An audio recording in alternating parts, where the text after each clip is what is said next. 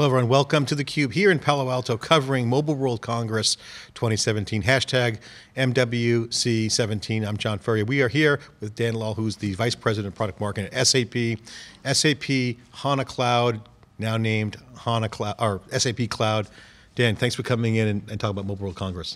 You bet, and I'm happy to talk about SAP Cloud Platform. All right, so the big news, there's a lot of stuff going on with Mobile World Congress, but let's just get down to from SAP's perspective. You guys have changed the name from SAP HANA Cloud Platform to SAP Cloud Platform. Yeah, that's right. That's right. So why the nuance there? What's the specific point there? It's way more than just dropping a word from the name of the product. It's really about repositioning where SAP is. So SAP has been an application company for forever, but as companies move to now from mode 1, which is kind of application running, to mode 2, which is doing more about agility, optimizing their enterprise, digital transformation, we have to have an offer in that second place. And that's where the SAP Cloud Platform fits. So things like IoT services and integration services and over 40 services we offer on the platform. We're now helping companies become more agile by being very easy and able to personalize any SAP asset, any SAP app. So you have S/4HANA, you want to personalize it, customize it, you use Cloud Platform to do that. You want to integrate SuccessFactors in with your on-premise apps, SAP or otherwise, you use Cloud Platform to do that. A lot has changed over the past year. At Sapphire last year, we talked about this at theCUBE in Orlando. I interviewed you specifically about the cloud momentum. And one of the things that was striking, and we talked specifically about SAP had this install base customer set, which you guys have some of the biggest names in business from powering by SAP, and then new sets of developers onboarding. And significant was the Apple announcement where you guys were partnering with Apple Computer, and Apple doesn't usually go up on stage with many partners, and it's very rare, and they were on stage with you guys. And this was really a seminal moment because this kind of brings two worlds together. It brings the existing SAP software world and the Apple world. So lots changed there. I know the news that's hitting around Apple's GA, general availability of the iOS kit, but also it's the growth of the cloud within SAP and the SaaSification that you guys are going through that journey. Give us an update on those two fronts. The iOS news on general availability, what does that mean? And two, how is the SaaSification of SAP inside the across the business? You bet, you bet. So really exciting with the Apple SDK. When we met last year, I sat on the edge of the bed and told you how great it's going to be, okay? And we really hadn't defined exactly what was going to be in the SDK. We already had all the parts and pieces to be able to take an iPhone device and pull it back in to access SAP applications. But we really didn't have much native work that we had thought through with Apple on the delivery side on the mobile device. And so we've added a number of controls that Apple is actually adding in to their system into the iOS 10, and we're actually creating applications taking advantage of these new controls. So as enterprise applications work in a little bit more complex way than let's say playing Candy Crush on your iPhone, right? We've come up with new controls to make it more easy for someone like a project manager to do project management over their day, or a service technician to do how they look at their appointments, how they're going to look at parts and pieces they need to put into different service appointments. So it's been a really great collaboration. And then the other thing we're doing is we're adding SAP Academy or iOS Academy.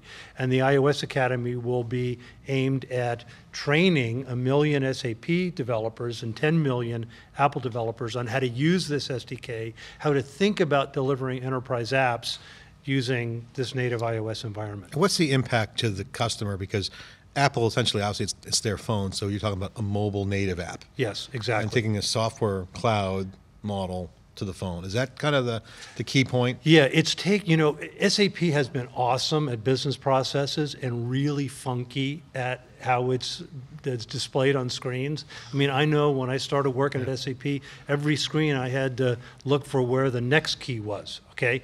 Apple is just the opposite. They are awesome at the UI, but not known for the greatest business processes. So we're marrying those two things together. And Bill McDermott has always been high on the Apple. I remember 4 Sapphires ago, he's holding up the iPad saying, That's right. "This is going to power our analytics business." Which and he was right on that. And he's driven us to make that happen. Okay, and Apple's come along, which has been really great. And again, now we're delivering. How is the SaaSification going on? Because workloads as a service is a theme that comes up a lot, and you see hybrid cloud certainly driving a lot of that momentum. Yeah. Hybrid cloud is not as sexy as AI and autonomous vehicles, but certainly it's a lot of brute force action going on. People are really moving to the hybrid cloud. That's right. Hybrid cloud is going to be with us for at least 10 years, right?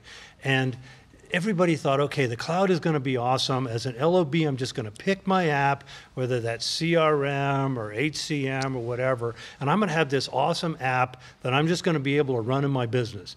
And then they figure out, oh, as a line of business, this is hard to manage. I'm going to give it back to IT. And IT says, wow, you know, the HCM guys are not tied in with workforce management, right? There's nothing between how we're managing our people and how we're managing our workforce, or how we're doing our pipeline with how we're managing our supply chain, right? You know, so the SaaSification, what we're providing with Cloud Platform is the ability to tie those things together. So native integration services to be able to tie things like SuccessFactors or, believe it or not, Salesforce into SAP delivery systems, supply chain systems, bringing ecosystems together using SAP Cloud Platform. So the personalization of all the SaaS apps, integration of the SaaS apps into the enterprise, and then actually working with customers to create ecosystem hubs, believe it or not. So we've got customers that have actually said, hey, I'm a manufacturer, but I've got a lot of information about what's going on in the manufacturing process and how my customers are using my products. I'm going to build a hub on the cloud platform and get all my customers and partners working together on that hub. And now I'm actually selling information and allow me to sell more of my product. So we see that happening too. We're at Dan Lahl, the Vice President of Product Marketing with SAP, breaking down the Mobile World Congress 17 coverage. I'm John Furrier here in theCUBE. Dan, I want you to take a minute to just lay out all the news and the key announcements that's happening this week for SAP at Mobile World Congress, and in context to the backdrop of the key things that are happening in terms of the trends at the show. Yeah, so I'll talk mostly about the cloud platform content. So there's some other things happening with SAP, but from a cloud platform perspective, it really is the shift to cloud platform as a strategic platform for the company in the cloud. So that's really big. Along with that, the iOS SDK we've already talked about. We're going into beta on our IoT services. So we've now got over 40 protocols that we're supporting. We've got device management, device provisioning, dashboards for monitoring and managing those. So the IoT services, which will be the foundation for our portfolio of apps that we deliver, is all going to be on cloud platform. So we're delivering that service. They're going to announce some things in the Leonardo portfolio, which is our IoT applications. Those work together hand in glove. Some other things, some other bits and bytes, we're opening data centers in Japan and China, so we're hitting the Asia Pacific market pretty hard, allowing customers to take their SAP data centers? SAP Cloud, data centers SAP Cloud. to run SAP Cloud in Japan and China with backup and recovery, disaster recovery, HA in between those data centers, okay? And then also we're providing the capability for customers to bring their own applications onto our cloud if they want to run them close to their cloud applications, their SAP Cloud applications. So, you know, a VM style of service that we bring, but you know, we're not going to compete against AWS in that. But if you want to bring that next to an SAP app, boom, you can do that very easily. So I want to ask you about some of the hot trends that we're tracking on SiliconANGLE on theCUBE, and certainly looking at the data. It's pretty obvious that IoT is the hottest, I would call, tangible trend. AI is the hottest, you know, hype trend. Coming trend, yeah. Well, I mean, I think AI is legit. I'm a big fan of AI, but I think it gives people more of a mental model than IoT. IoT is like, oh, industrial, Internet of Things. It's kind of esoteric to the mainstream. AI is robots, flying drones, flying saucers, flying cars. So it gives people kind of a feel for kind of what machine learning and IoT can point to. Yeah. And so I want you to talk about what you guys got going on there. And the other thing that comes up from a customer standpoint I want to get your thoughts and commentary on is the number one thing that comes up besides topic on IoT is integration. Integration points is critical. So open cloud is something that you guys have promoted. IoT kind of brings that to the table. How do I bridge IoT into the cloud? How do I integrate either my on-prem or clouds? These are the kind of threads that are being discussed right now. You forgot big data. You forgot that one too, you know? So, hey, I worked for an AI company in the 90s after AI was dead, okay? AI was hot in the 80s. I worked for an AI company in the 90s. It was dead until today. And It's back I'm just again. shocked it is back, right? You know? So the AI piece. By the way, machine learning hasn't really changed much since 10 years ago, 20 years ago either. As well. So, but we're building all of our AI and machine learning capabilities using SAP Cloud as the base. Okay, so we're bringing in some open source technology from Google and others, but we're going to be building services on top of Cloud Platform that will allow you to build machine learning AI apps, as well as delivering bespoke applications like matching invoices and some other things that make sense for SAP. So, well, the IoT thing you bring up, in joking about AI, I think the reality is that AI has been around for a long time, as you mentioned, as well as machine learning. But I think that the trend that comes up that makes it so peaked for real time right now is cloud horsepower is awesome, almost infinite compute power available, and the tsunami of data. So you combine the fact that there's all this new data sources with horsepower, and now with 5G dropping on main stage with Intel's announcement, you're seeing a confluence of a new fabric being kind of weaved together. That's interesting because now you have the compute. That's not a bottleneck anymore. So overhead, whether it's security encryption and or security techniques, machine learning goes away. AI can now do other things. So this is an interesting. It's an interesting area, right? And you kind of named it. You have to have the ability to ingest all this stuff through an IoT type of streaming capability. You got to be able to analyze it in real time. That's our in-memory capability. We talked about the AI analyze it in real time. The one thing we haven't talked about is you have to have a big data repository to be able to troll through months and years of data. And we've actually added the AltaScale company to our portfolio. So now AltaScale is part of SAP. We're renaming that Big Data Services, but it'll be basically AltaScale. So now you've got Hadoop in the cloud. So you've got IoT, you've got your in-memory capability through HANA in the cloud. You've got your Hadoop in the cloud. All of that is one piece of cloth to us.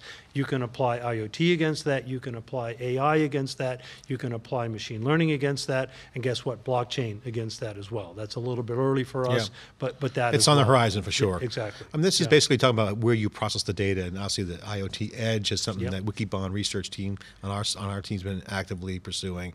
So I want to ask you to explain a little bit about this IoT service you guys announced. What is that about? I mean, how would you describe that capability in the SAP Cloud? Well, it's funny. IoT is all about streaming data, right, if you think about it. And I've been in streaming data since 2008 because we were heavy into financial services and understanding the transactions. So we were running algorithmic trading back in 2008, and we bought a couple of companies that did that. And you would say streaming data to people, and they would go like this, right? But now with the iPhone, and people understanding that their iPhone is a sensor device, and people now finally get that, well, data streaming is a big deal, right? Autonomous vehicles highlights that big time. Exactly. And you kind of hit the nail on the head when you said you have to have not only an analysis inside the data center in the cloud, but you have to push as much as you can of that out to the edge. And so part of what we're delivering as IoT services is a whole edge set of components that will actually do some of the analytics out at the edge in the hubs, like what Intel provides or Huawei or Dell or other companies with these gateway hubs, as well as capturing streaming data, doing store and forward of that data. So it's pushing IoT out to the edge for real-time decision making, bringing it back into the data center for maybe a little bit more real-time, deeper analysis, and then connecting it to a big data source so you can actually troll through that over time and say, over the last 6 months, here's a supplier that's doing great, here's a supplier that's giving me not so great parts, right? So all of those pieces for customers at the end of the day is really important, right? Making them more agile in the IoT environment, making them more connected in the IoT environment and big data environment, right? And connecting the enterprise to that. So it's all helping customers from our view. Well, congratulations on the news. Well, first, the name change, I think, symbolizes a cloud-centric philosophy company-wide, which is great, a SaaSification of SAP, which is huge for your customer base. But also the Apple news I've always been bullish on, because that brings in an opportunity for developers to work with you and vice versa, and the monetization for developers to play in your ecosystem certainly is a great opportunity. So those are the two big news. Just think about that Apple piece, right? They can now take a process, they can build a set of controls, build a new app, and then monetize that in the App Center. That will be very cool.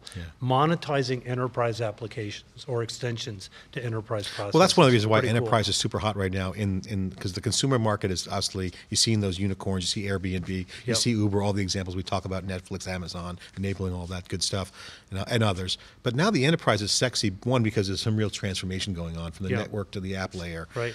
But there's business to be done. There's actual opportunities for people to have their work of art, the developers, if you will, be monetized. And if you put IoT and big data and AI behind all of that, and then make it look beautiful on the device, that's beautiful. IoT is a real trend. It's definitely happening right now, and I think that's where the meat on the bone is in my mind. Okay, Dan, final question for you, for the folks watching and are paying attention to Mobile World Congress and in general in the world. What is the key thing that you think they should walk away with about SAP Cloud now? What's with the new name, with the Apple news, all this good stuff happening at Mobile World Congress? What is the key walk-away message that you like to send to folks to know the current state of SAP Cloud? What's the key message? So I would say the key message is we've talked about it, but now we're delivering. SAP is all in on the cloud. We're not only delivering the SAP Cloud Platform, but also S/4HANA Cloud as well. Tons of apps being built using SAP Cloud Platform. SAP is all in on the cloud, all in Mode 2 computing to help our customers. That's the big news. Dan Lahl, Vice President of Product Marketing at SAP Cloud. I'm John Furrier, watching special 2-day coverage of Mobile World Congress 2017 here in the studios in Palo Alto, covering it from Silicon Valley. We've got folks on the ground bringing you more action after this short break.